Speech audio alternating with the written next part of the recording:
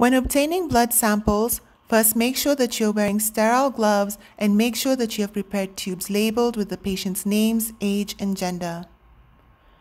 Wrap a tourniquet around the patient's arm approximately 3 to 4 inches above the intended puncture site.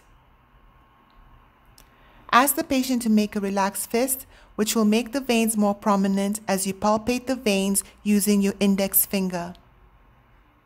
If the vein is difficult to find, check the other arm. Disinfect the site using cotton soaked in alcohol in a circular motion and allow the alcohol to air dry.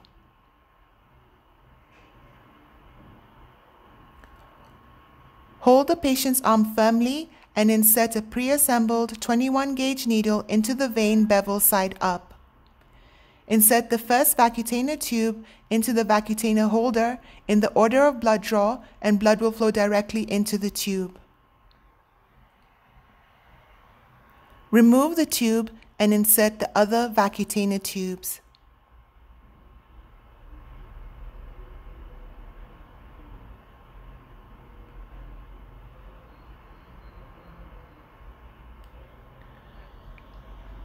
Anticoagulant tubes should be mixed immediately by inverting.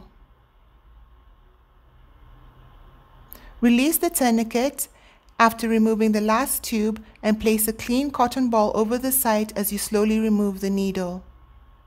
Apply direct pressure immediately over the puncture site for a few minutes.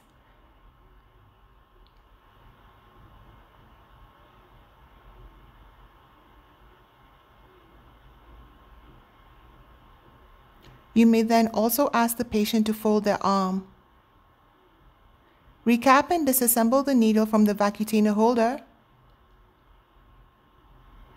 and discard the needle into a sharps box.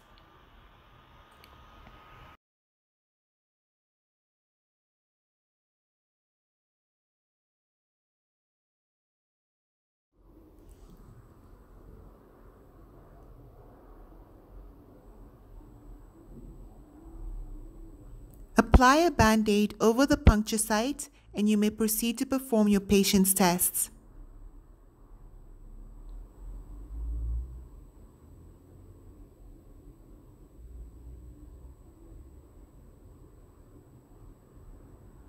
Thank you for watching.